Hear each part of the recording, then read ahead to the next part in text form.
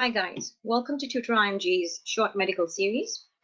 We're going to be taking a look at another psychiatric diagnosis, and some of the most important questions are about somatic symptom disorder.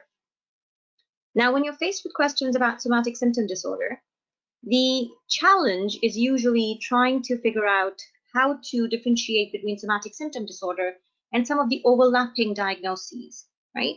So one of the concerns that we have is a difference between somatic symptom disorder and delusional disorder of the somatic type. Both of these are concerned with symptoms that the patient doesn't have. Here, it's a lot about a physical symptom, whilst in delusional disorder, it's more about the thought, right? And its quality. You will notice that on the question, they will mention specifically that the patient spends a lot of time thinking that something is wrong. Whereas here, the question will describe more the symptom itself, perhaps, and most of the time it's going to be a pain-related symptom. This question on the boards will have undertones of depression because SSD usually ends up with a lot of overlapping features with depression as well. Reason being that patients often become frustrated with the idea that the doctor doesn't seem to believe them. Their depression is going to be linked with the worsening of their symptom.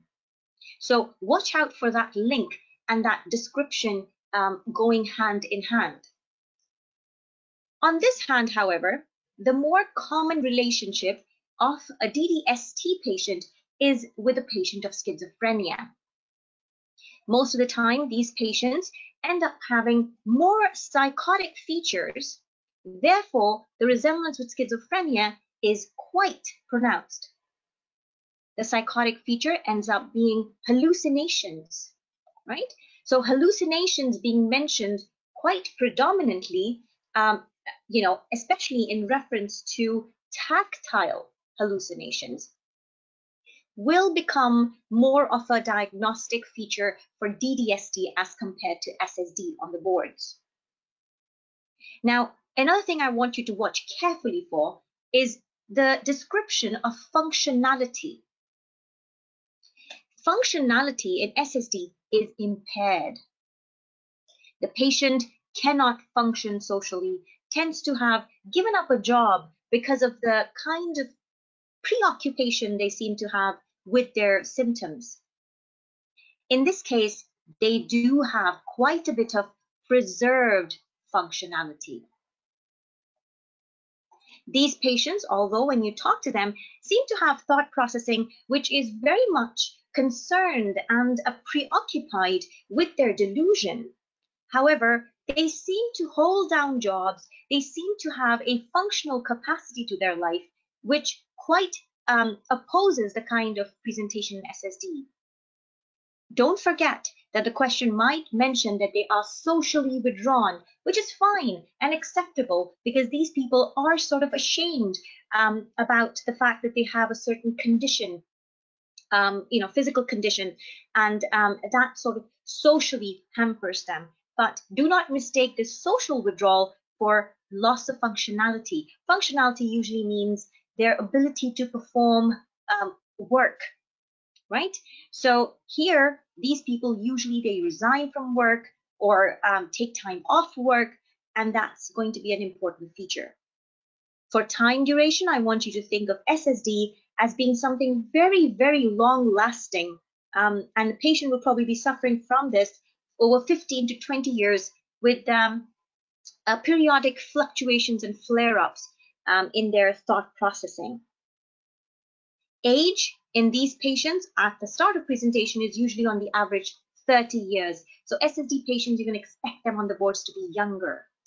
DDST patients, you can expect them to be a little more towards middle to late age.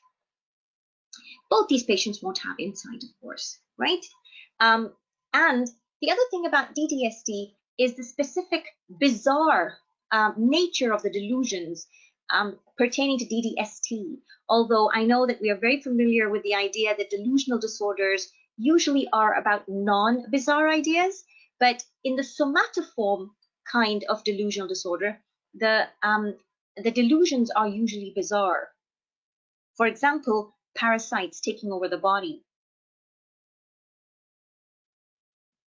Now, treatment in this SSD usually is based on CBT, and then it goes on to antidepressants as the condition worsens. With DDST, if the condition is very predominant, you will start right away with antipsychotics. There is no mention or no real play here for CBT or any kind of psychotherapy. Patients don't respond too well to it.